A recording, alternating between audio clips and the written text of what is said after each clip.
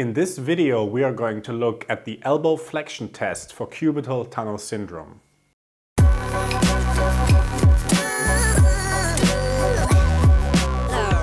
Get our very own assessment ebook and mobile app. Links are in the video description.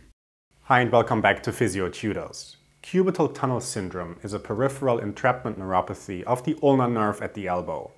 It's the second most common entrapment neuropathy of the upper limb and commonly seen after trauma resulting in a fracture or a dislocation at the elbow, arthritis or repetitive strain. Sensitivity of this test ranged from 36 to 93% and specificity from 40 to 99% in different studies. No pooling is possible as the test executions were not identical and different cutoff values were used for what constitutes a positive test.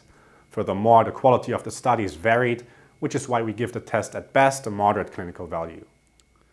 To conduct the test according to its original description, the patient is standing or sitting.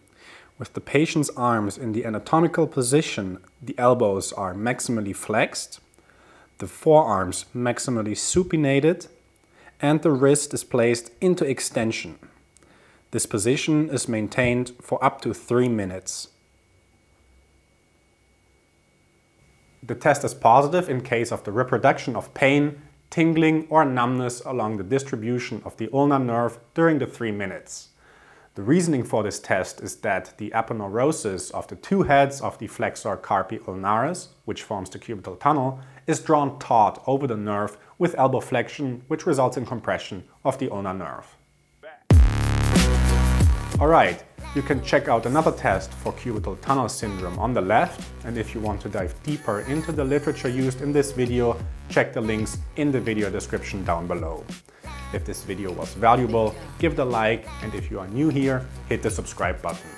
Links to our ebook, app and online course are in the description down below as well if you want to check those out.